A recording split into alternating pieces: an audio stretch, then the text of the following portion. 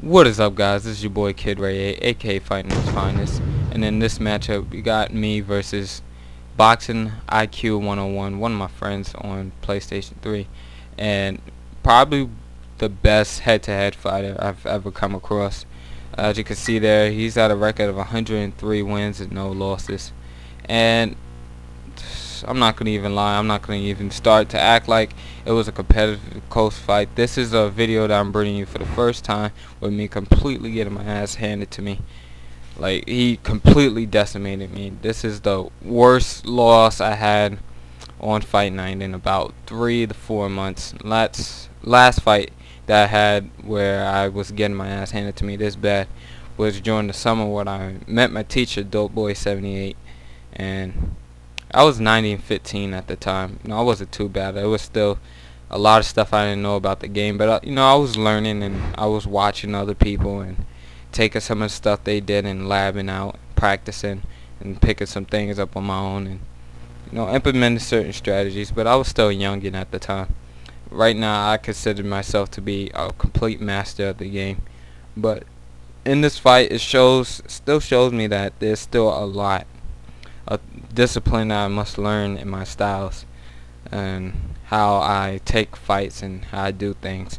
Recently, I'm not gonna lie, I've been tooting my own horn, been a little prideful, almost like a relapse where I feel nobody's better than me. But I really believe in my name as being Fight Night's Finest, because I do believe I'm probably the best player on OWC in my opinion, and from what I've seen on Fight Night on the PlayStation 3. There's other good guys on here too, and just because you're sometimes the best doesn't mean you don't lose. In his case, I'll have to say that isn't true, because I haven't, like I said, haven't got my ass handed to me this badly in such a long time. So it was a very humbling experience, this fight, and it shows me that, not that I don't know a lot about the game, I just feel I have to implement what I know better into different strategies and things. Right from the beginning, if you notice, I'm still in southpaw stance. Kawasaki is a natural southpaw. That was his stance in real boxing. That's why it's put like that in the game. I'm not a southpaw fighter, even though I know how to fight southpaw. As you can see, I'm not doing too bad in terms of throwing combinations, but right from the beginning, I wanted to test his tendencies out as usual. My plan wasn't to win the first 3 rounds, as you're gonna see. I stay in southpaw the entire time.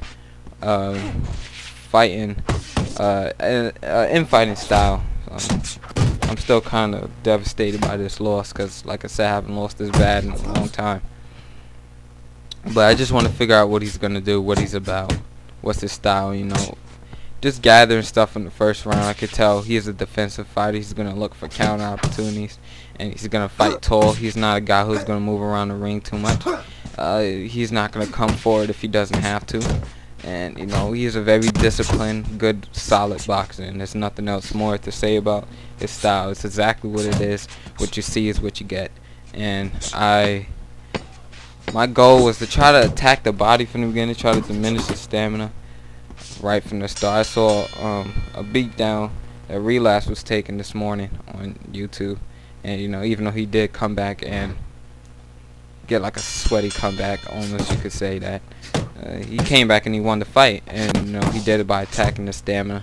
I mean, stamina attacks is something that I'm pretty good at, and I have showed it in previous videos like versus Ravage Land and others. But there was a mistake I made in this game where I was going to the body for no reason. He wasn't throwing a combination, and then I went to the body.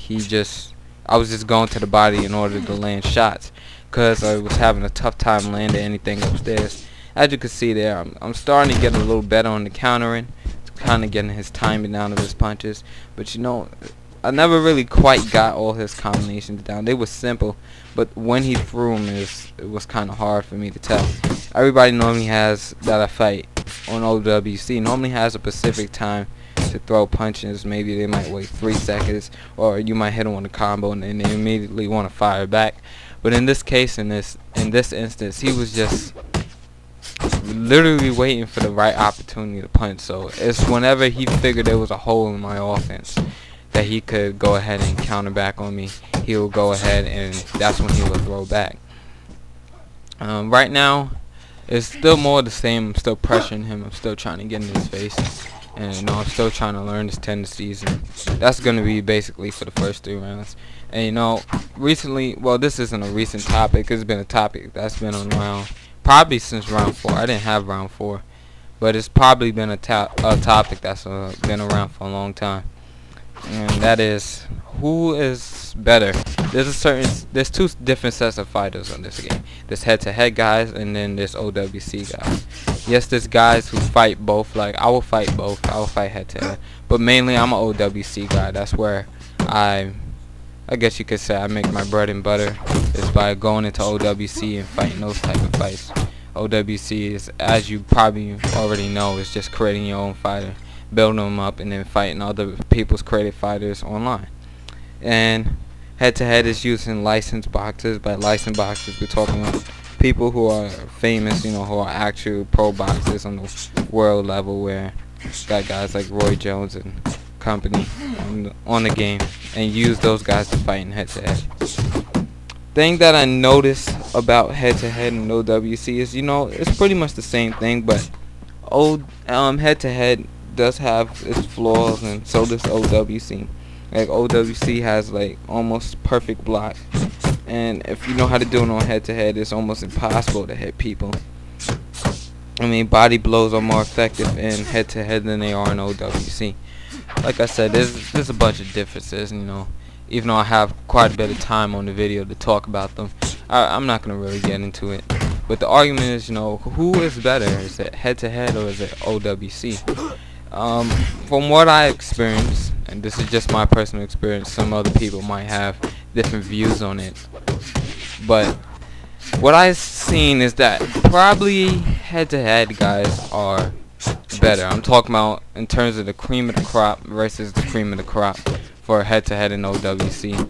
I will give it to head-to-head, but at the same time, I only fought people on their level on head-to-head. I've beaten some good head-to-head guys like FightNightsFinest and other people on this game in their own mode. Like I said, I'm an OWC guy, but you know, I haven't really taken the best of head-to-head and took them on in OWC, where most likely I will shine or I'll probably come out on top.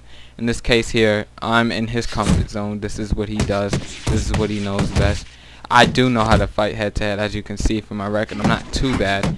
I can hold my own, but versus the head-to-head guys, like, it's almost impossible to hit them.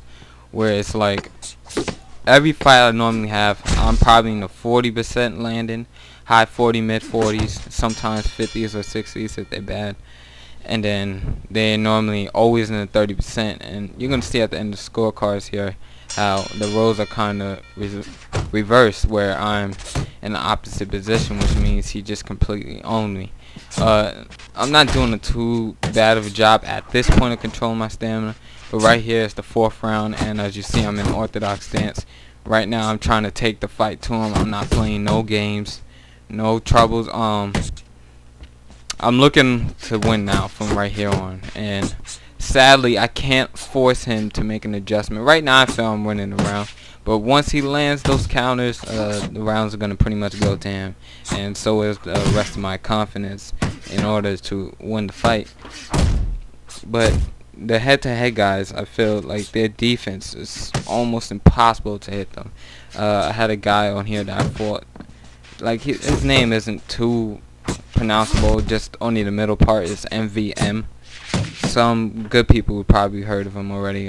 Boxing IQ asked me about him at the end of this fight, actually, and you know, he was almost impossible to hit. Like, I would probably land like 3 or 2 punches out of the entire round on the guy, and you know, he would just pick his shots, and his defense was just so good. He was also using Chad Dawson in that fight. I was using Bernard Hopkins, and you know, pretty much he destroyed me as well. And then we did a fight where it was lightweight. It was Pernell Whitaker versus Pernell Whitaker, and I ended up rage quitting just out of the fact that, one, I don't like fighting somebody with the same boxer. Like, if you have Pernell Whitaker, I'm gonna choose somebody different. I'm not gonna choose Pernell Whitaker as well, but also just from being frustrated to the fact that I couldn't really hit him. I'm not a sore loser or anything, but you know, if you constantly putting out your best effort and it's not really producing any effects, you're gonna get frustrated. And you know, even if I try to change it up on him, it's pretty much gonna be the same thing. At this point in time in this fight, which I'm commentating on now, I can't really change up styles. I can't now decide to switch to an outside fighting style, because once I try to stay on the outside, he's gonna take me apart, because now he has the opportunity to come forward. The thing that's keeping me from going down at this point is the fact that I was coming forward. Now, as you can see, when I start to back up a bit, he starts to land more on me. Once I try to stay on the outside a bit, Hopkins uses his range, Dawson uses his range very well, and he starts to land more punches on me. So even at this point in time, I'm recording this right after I fought him, so I don't really know what adjustments I could have made at the point. I'll probably have to go back and study the video a little bit more, but it's just complete domination that I took in this fight. And like I said, it doesn't really happen too often, so it's a humbling and it's a learning experience for me. So in terms of the question of who's better in terms of each game mode of head-to-head versus OWC, I will have to say, from what I've seen so far, is head-to-head, because after I learned everything there is to know about the game on OWC, and now I feel that I'm an expert on it, I have never been dominated this badly by an opponent.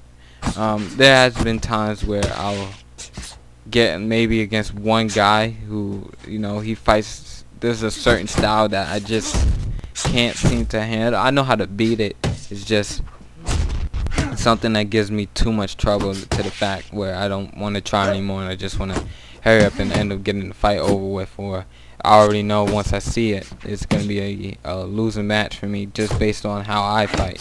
You know, sometimes it's just styles and matchups. When I say matchups, I mean it's like certain people that you fight that have a certain style, you know, that gives you trouble. Not that you're not a good player, it would just result in you getting a complete utter smackdown like I faced in this video. And you know, the style that he's fighting right now normally doesn't give me too much trouble. I normally can pick guys apart when they do stuff like this. It's the constant step into the same direction that I normally would step with, which would be my right, which would give me too much trouble. And then due to the fact that my fighter on OWC is an end fighter, it will take too long to catch up. But let me stay concentrating on the gameplay. That was just a bit of a topic that I wanted to discuss about head-to-head versus OWC. And you know, right here I'm still doing the same thing. I'm just trying to throw more, because I realized I can land about a 3-punch combination. I could land 1 out of 3. I could probably land 2 right there. He caught me right there. And as you can see, once I start to throw more punches, I realize I can hit him more. But he is firing him back. Which does give him the round. And because I'm throwing more and I'm missing more, my punch accuracy is going down. And you know, the judges look for aggressiveness, effectiveness against aggression. And by me going up there and throwing so many punches, is giving him the round, because I'm not hitting him as much as I should for the amount of punches that I'm throwing out. And by him just staying patient and staying defensive, it's giving him the round. And honestly, at this point in the fight, and just for the rest of the fight, I have no counter to it. Normally I could switch up to a certain style, like I might switch to outside fighting. I'm not really inside fighting with the guy. I'm kind of boxing with him. It's kind of more of a, I'm desperate at this moment. I have to throw punches. I have to throw what I know. I have to do something to try and land, or something to create a counter. Countering I can't do, because I can't pin down his timing of when he's going to throw a punch. Sometimes, as you can see, when I pump block there, I'm waiting for the receipt to come by so I could maybe hit him with a side step, or I could backstep, or I could probably move my head a bit and get a counter off of it. However, that's not the case right now, because I don't know his timing. So, one, I can't control the amount of counters that I land, and land or throw more counters than he does. So that's one part that's not going to give me in a round. 2, I'm being more aggressive I'm throwing a lot more punches because I'm desperate and I need to land in order to win the rounds. My defense is not doing too bad of a job, but the difference in the round is that 1, he's being more patient, 2, I'm throwing more, and 3, he's actually finding counters. So at the point in this fight, I didn't really have a counter to it. One thing I think I could have done better was probably, now that I think on it, is probably just be more defensive, you know, probably not be so aggressive. I was landing power punches with that push straight, or just a push to the body, push and then throw a punch afterwards, which will give me an opportunity to land. But it wasn't really gonna, unless if I spammed it, which I probably could, I wasn't gonna win the round anyway, especially with him getting the counters. If you land more counters, you're 9 times out of 10 gonna win the round because of your effectiveness against aggression, which is something that the game menu says that the judge's scorecard looks for whenever it's determine who won or lost a round. You know, not that the judge's scoring on this game is perfect, because it's far from it. There's times where I landed way more than my opponent, landed more power punches and counter shots, and they still gave my opponent the round. So it's not that it's perfect, but in this case, it's doing a pretty damn good job of determining who's winning and losing the rounds. As you can see, due to my over aggression and my desperateness, I'm now low on stamina. So now things are gonna definitely get bad for me if I decide to take a step back. Well, I take one right there, but when I say take a step back, if I try to switch to outside fighting, as you can see right there, my hands are down, my stance is going, I'm tired, and you know, eventually he's gonna realize that. I think he realizes it the next round coming up, actually. It's just gonna be a round where my stamina is extremely low, where he's gonna realize it, and then he's gonna go and try to take advantage of it. But you know, it's the same strategy. You know, right now I'm not able to get inside, and then he just starts picking me off. I get a counter right there, but he starts picking me off once I can't get in close. Once I'm not chest to chest with him, and he's at mid-range, he's just picking me apart. I don't do well at all from mid-range. It's either I'm going to be outside of his range and let him walk into shots and get hit, or I'm going to be up close and I'm going to try to land the best way I can and land all the punches I possibly can. But the best chance I had is when I've been close to chest to chest with him. Not when I've been on the outside. Not when I've been at mid-range. I do okay once I'm on the outside. Right here, you see I'm hurt and I'm not thrown here. I take a step back, and once I start doing that, my stamina starts to regain a bit. But you know, then he has, and I have to get back inside, and then it's gonna cause me to get picked off more. I'm starting to be a little more defensive here because he hurt me, and I want to kind of regain my health before I step back in there, because you know I'm gonna have to slug it out with the guy in order to even have a chance of maybe getting a sweaty, which is not gonna happen. But this is my thinking at the moment. I think I gotta get close to him, and maybe I could throw punches. Maybe he's low on stamina. I mean, I notice his stance isn't as if he had 100% stamina, so I'm thinking he's probably in the 70-80 range, while I'm obviously down below 50%. I'm probably in I'm about to say high 40s, low 40s, maybe high 30s. It's just not where my stamina should be in order for me to win. And as you can see right there, he's just picking me apart whenever I'm at mid-range and I'm not chest to chest with him. So it's just more of the same in this fight. It's just more of the same beat down that I've been taking all fight.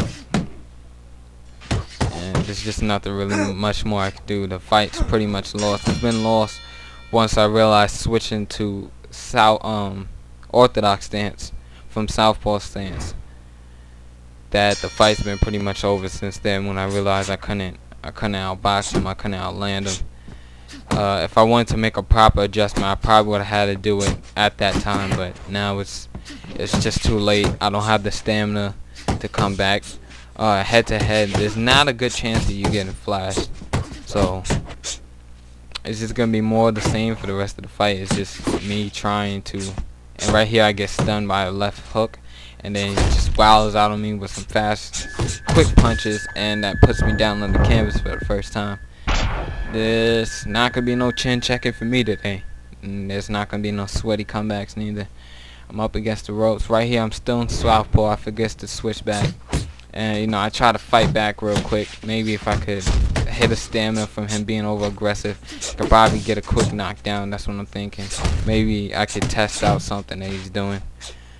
And no, nothing really changes. It's just the same thing. And, you know, I'm watching it now and I'm thinking, why am I repeating the same cycle? Now I'm up against the ropes, and he stuns me and then takes me down again for the second knockdown that I received in the fight. And, you know, I'm looking at it now and I'm like, what can I have possibly done? It was just a perfect gameplay on his part. And now that I'm not being the aggressor, now I have to use my defense and see if it could help me to stay up. Cause now I'm getting beat down. Lean back there, get some good blocks off of it, and then, you know, he goes right back to what he's been doing. He goes right back to work. Now he can be aggressive. Now he can turn up the heat. Because now I don't have what it takes to fight back. Not that I don't have combinations and stuff lined up, but I don't have the stamina. And my damage is low because I'm cut. And right there I go down for the third time. All in one round, which never happens to me. I go down for the third time. And I get up here. I don't think I'm going to let this guy knock me out. That I will save for the end for you guys, but now I have to use my defense and kind of survive, and you know, maybe look for a way to win the fight next round, which I don't do. I'm just at this point, I just don't want to get knocked out. So what I end up doing is right here I'm thinking defense. I'm thinking just like a fighter would who gets tagged, and you know, he knows he's hurt and he knows he can't win the fight. I'm just thinking, don't get knocked out now. That's what I'm thinking. He starts throwing back at me, of course. He starts taking an aggressive style, waste some time there. I try to get off the ropes with the clinch, which will give me some separation. And then I'm able to move back around the ring. However, I go right back to the ropes. You know, normally I have a technique where I will move forward. And because people are so cautious on this game, they will step back. And then that will allow me to get back to the center of the ring. So right here now, I'm trying to use my defense and maybe throw a punch out every now and again in order to keep me from getting knocked down. As you can see, he's being more aggressive here, and you might see me slip a few punches and I have an opportunity to counter back. However, I don't take them because my stamina is low and my health is pretty much low.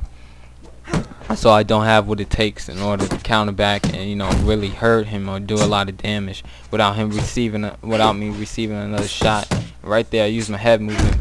That's a little defensive technique that I learned from one of my boys. You know, it keeps me from getting knocked down. It does its purpose. Because my stamina is low, my blocking isn't as good. I lean down there to block those uppercuts to the body, and that doesn't really work. So I try to escape the ropes real quick. But you know, it's still much more the same throwback whenever I'm just trying to keep him off me, and it just ends up being the same thing. Now I feel like I'm fighting my boy Killer Gorilla, who always comes forward and always traps me up against the ropes. And you know, I have to use like step backs, and I have to wait for opportunities to punch in between his combinations in order to throw back and land some shots and win the round. And yeah, when I fight Killer Gorilla, that's normally what ends up happening. But in those cases, I have the stamina and I have the health in order to fight back without worrying about too much of being knocked down in terms of being worried. And he stuns me right there, but that's a late hit.